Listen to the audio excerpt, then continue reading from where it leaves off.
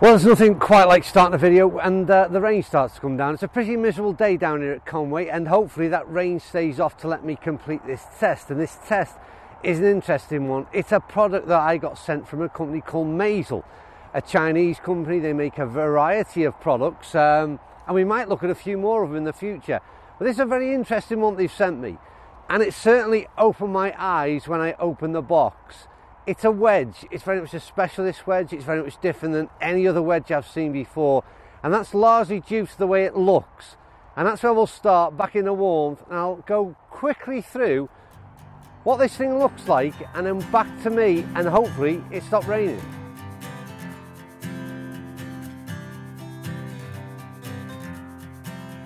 Right, okay, so let's start by that odd looking front, those grooves that we've never seen before, and they're cut out, they're completely clear.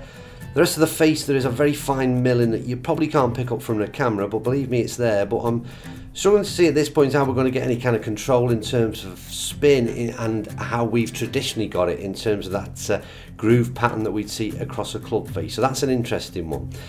The next bit I want to have a look at is that top line. The top line is very thin, to be fair. It's not always expected in terms of what we'd expect from this type of club.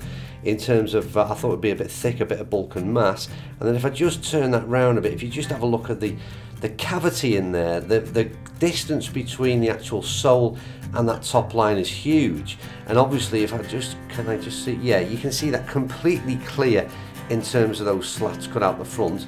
And when we talk about bunker play, are we going to see that sand passing through there and making life easy? We'll wait and see. The bottom of the club face again is really interesting. It's very, very wide in terms of the sole. It's going to sit very tight to the turf. It'd be interesting to see how it cuts through sand and what impact it has there. But I always think these kind of wide soles, what we've seen in terms of that bounce, is a great help for average golfers in and around greens, and you can almost play it like a chipper, I would imagine, is how this is going to work in and around greens. But it's a very interesting one to look at. If we just finish off by that look on that front there, and if you can see the colour in it goes from a purple to a turquoise to a golden colour. Again, be interested to see how that sort of appears on the eye in terms of some sunnier weather. But in terms of looks, I think this is very much a Marmite product, and yeah, that's a difficult one to get your head around to start with. So like I said in the intro, quite a bit different than what you'd expect in the norm. And first of all, this is essentially classed as a sand wedge. That's what Mazel call it.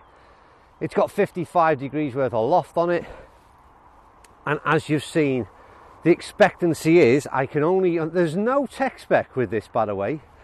No tech spec from Mazel, so certainly not one from me. And a lot of you don't like all these marketing blurbs, so you'll be happy with that. But for my mind, as a sand wedge, the only thing I can see that it does is that flat bottom sole is hopefully going to cut through this sand nice and easily. And the second thing is those wide grooves that are cut to the face, the sand is going to pass through and allow the club head to glide through that sand that little bit easier. That's the only logic I can put to it, and like I said, that's from me, not from Mazel. So we'll start off in exactly that position, in a bunker. A little bit heavy, the sand this time of year, but in reality that's what we're going to play, certainly in the UK. So why not put it to a test in some real conditions? The interesting thing is, first of all, at address, just to talk about, because of that wide bottom sole, there's no sort of, I suppose you could try and sort of open this up to give a little bit more loft if you had a little bit more of a bunker face in front of you. But it sets up kind of square, and it sort of encourages a sort of very much a straight through shot. So that's what I'm going to attempt to do. We've got not a huge lip, and we've got a fair bit of green to work with.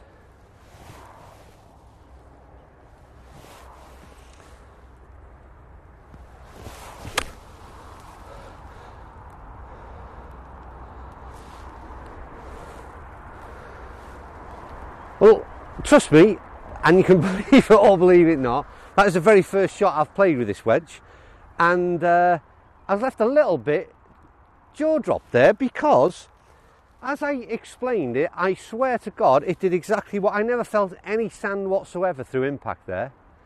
Now, it's a fairly fluffy lie, even though the sand is a bit heavy, but seriously, that's a real interesting start, because I never felt what, as you know, you normally play a bit of a bunker shot, and when you're through impact, you'll feel a little bit of weight of the sand hit the club face, and you've got to sort of force your way through it a little bit. That didn't do that one bit in that lie that we had there. Now a few weeks ago you'll have seen me test this club, which was a chipper, and I think we worked this back to maybe was it about 45 degrees sort of loft on this, similar to what was in a pitching wedge, and it was a very versatile club, and I sort of suggested that it could make its way into a lot of average golfers' bags and help them out if they were struggling with the chipping. Now it's interesting this because it's the same principle. It's a very wide bottom sole, one that suggests just a putting stroke. I'm on about now this Mazel club, and again sits very flat to the ground, and you'd think that adopting the same principles in terms of a putting style type of stroke might do similar things. The issue we had with the chipper was with 45 degrees worth of loft, it was okay for this kind of shot, chip and run, but if you wanted a bit of loft to get over a bunker or some kind of obstacle, it proved to be a little bit of a problem. So it'll be interesting to see, first of all, playing this shot, if we can execute it, and secondly, what it does in terms of loft. Bit of mud on that. So I'm going to play it, like I said, very much a kind of putting stroke. I haven't given enough there, but it's interesting. It's not too bad, and it does exactly what I expected it to do. Again, slide, just sort of that bounce, use that bounce along the tight lie that we've got here at Conway. Just slides across, picked it up nice and clean, no ground interaction whatsoever. That ball clipped off the top, yet I didn't quite give it enough to get it to the hole. But again, it does, like I said, very similar characteristics to what we've seen in the chipper, and gets that ball going towards the hole in a straight line, and you haven't got to do a great deal as an average golfer except apply that kind of putting stroke, which simplifies things, and I like that as an average golfer. Well, the rain and the weather is not being kind to me, but I'm determined to carry on with this review, and there might be a bit of a brighter sky coming.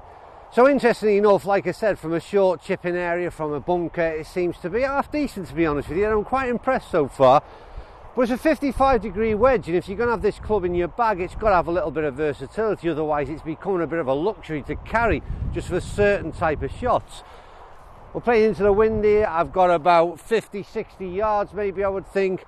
How does it fare in a kind of a fuller shot? And that'll be interesting. Wow, do you know what? That's incredible pickup. I mean, that's unreal, that is. Jesus, tonight. I'm a bit gobsmacked, to be honest with you, because it's not what I was expecting. And again, that is the first shot with distance, of a distance, that I have played. It was in a little bit, we haven't quite made it to the fairway actually, it was in a little bit of a lie there. And once again, the interesting thing for me is just looking at this is how it's a strange one in terms of the impact, because you feel very little, and again it might be just in the head, maybe I've caught a ball nice and clean, but the actual feel element is quite decent. It's quite surprising. Yet again, that sort of flat bottom sole that cut through that kind of lie that I had there somewhere, I can't remember, but there was definitely a bit of grass around the ball, and it just seemed to get its way through it fairly easily. It's not what I was expecting, seriously. In every position, it surprised me in a very positive way, and I wasn't expecting this review to come out this way, I'll be honest with you.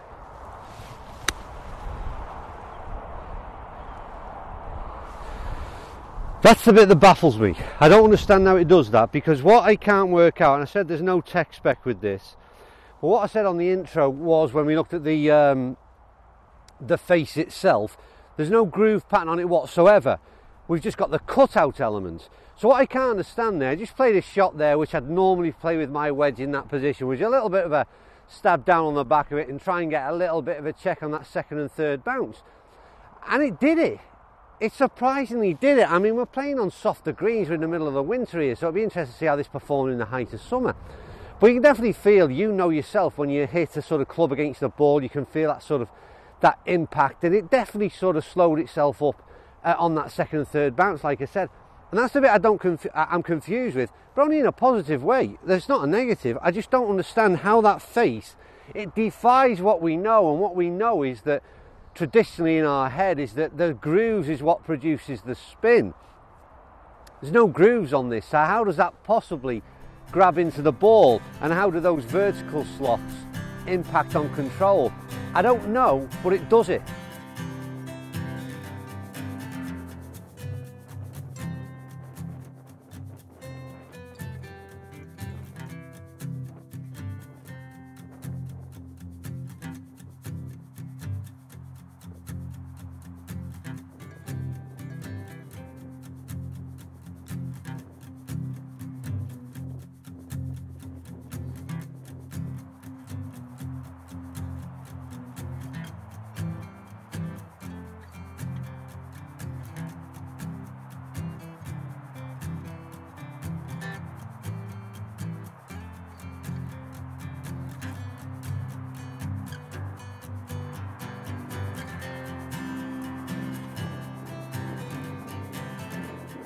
Now we're going to finish where we started, in a bunker, but a fairly, yeah, pretty steep one. You don't want to be in this bunker if you get into this, on this par 3 at Conway. It's not a great one.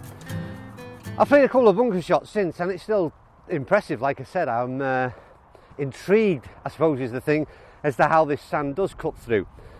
One thing I will mention, wet conditions, like I said, out here at Conway Golf Club, and the grooves start to clog a little, as does that big hollow back that we've seen.